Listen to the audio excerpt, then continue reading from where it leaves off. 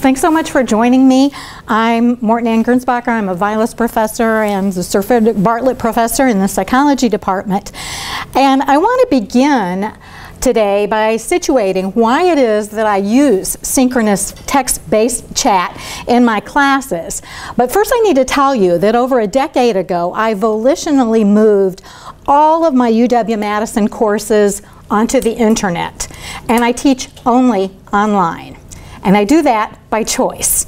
So why did I do that? Well, I wanted to harness fundamental principles of learning. For example, internet-based education can optimize performance. So psychological science, as well as personal observation, identifies differences among us in terms of our optimal time of the day.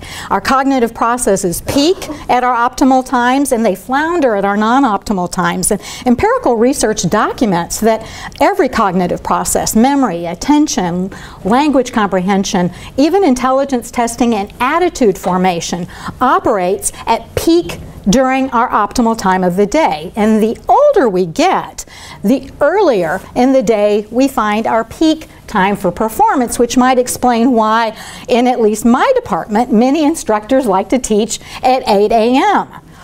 However, at 8 a.m., most traditional age undergraduate students have barely gone through 2 full stages of REM sleep. And even if students have tried to get a good night of sleep, their biology dictates against morning hours bringing their optimal performance. Indeed, by puberty, students' optimal time of the day has already shifted beyond the traditional school day to evening. So the beauty of internet-based higher education is that learners can engage with the material in the course at whatever time of the day or night works best for them. So for example, in my internet-based courses, all of the assignments are due at 11:59 p.m. But students can complete the assignments hours or days before they're due, and they can do so at any time. And students can also engage with the material around the clock, 24/7. So in this way, internet-based education can optimize performance by allowing students to capitalize on their optimal time of the day. Internet-based education can also deepen memory. Psychological science documents the value of deeper levels of processing, and information that's processed to a deeper level is remembered better, and more deeply processed information is also more tightly connected to previously learned and subsequently learned concepts.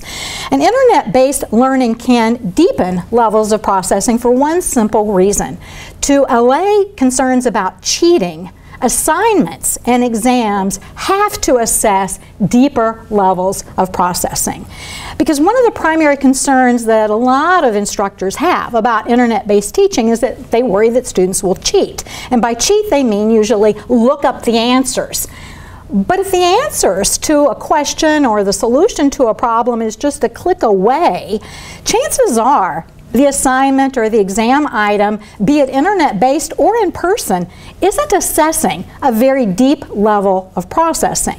And we probably shouldn't be assessing such superficial knowledge in any of our higher education courses.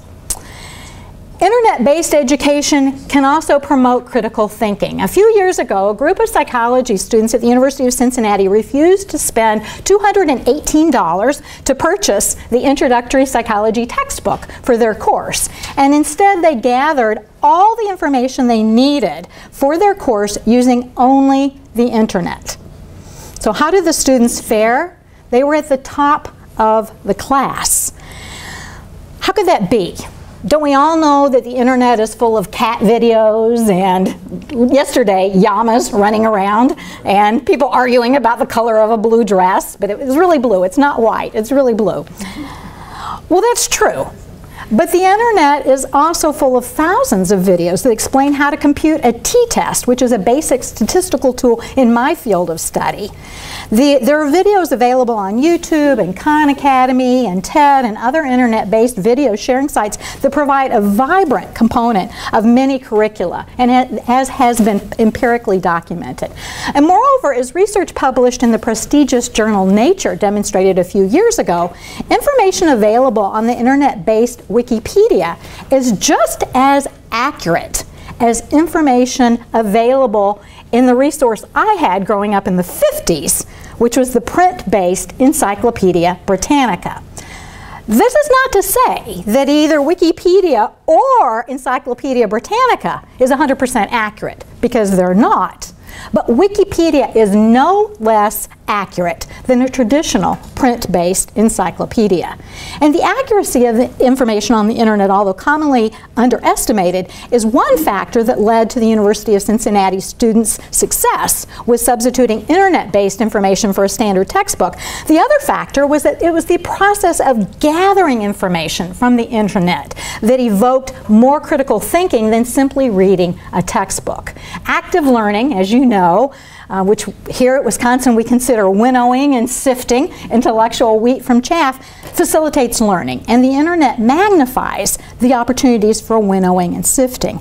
Lastly, internet-based education can lead to better mastery, because a core principle of learning is that shorter, more frequent episodes of practice leads to better mastery than longer, less frequent episodes. Acquiring skills through more frequent practice is considered distributed learning, whereas acquiring skills through less frequent practice is considered mass learning, and distributed learning almost always trumps massed learning regardless of the content of the information you're learning. Distributed learning's advantage over mass learning has been demonstrated for students of all ages, acquiring mastery in a wide range of courses, and internet-based learning enables more frequent engagement with the material than traditional face-to-face higher education. For example, in my department, most of our face-to-face undergraduate classes meet only twice a week. And many seminar-style courses, including graduate-level courses, meet only once a week. While we instructors would like to believe that our students continue to practice their skills when they're not in class, most students wait until the night before class meets to engage with the material, and the student then attends class, but several days, if not a week, pass before the student engages with the material again. In contrast, internet-based courses can and should be constructed to require students to engage with the material every day. And that's what I do in my internet-based courses. They have 5 assignments each and every week, and they have to engage with the material each and every day. And they couldn't do all 5 assignments in one sitting. It would be like eating all of your daily food in one sitting, or visiting every city you want to visit in Europe in one day. It's just not feasible.